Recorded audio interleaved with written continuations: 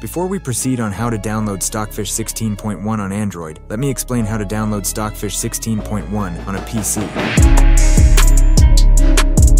Step 1 is pretty simple. Open your favorite web browser and search Stockfish 16.1 download. Click on the first site. Here you have two options in the Windows section. Just give me a few seconds to explain. If you have a modern or high-end PC, then click on AVX2. But if you have an old or low-end PC, then you can click on POPCNT. If you can't identify which type of PC you have, then I will recommend you download POPCNT. Step 1 completed. Now it's time for Step 2. Open a new tab and search Arena Chess GUI. Scroll down and go to the Windows section. Download any one. I'm downloading Arena 3.5.1 setup. Step 2 is also completed. Now it's time for Step 3. Open the file manager and find your downloaded files. Now extract both files.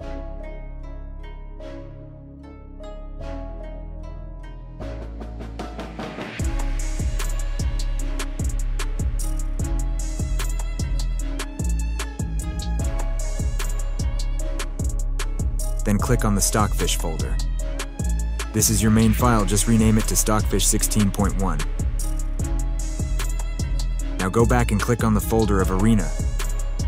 Scroll down and double-click on this file. Wait for 15 to 20 seconds for installation. Now this is the final step, but watch very carefully. Click on Engines, then install New Engine. Select this Stockfish 16.1 file, which we renamed earlier. You can also manually select this file if it doesn't appear in this folder automatically. Now click on Open and Done. Stockfish 16.1 is installed on your PC. Now you can play with it. This tutorial was for Windows users, but if you're a Mac or Linux user, you can also follow the same steps. It will definitely work on your device. Okay, now if you want to know how to download it on Android, then click on this video. I explained the previous version of it, but the download process is the same for any version of Stockfish. I hope you like this video. Goodbye.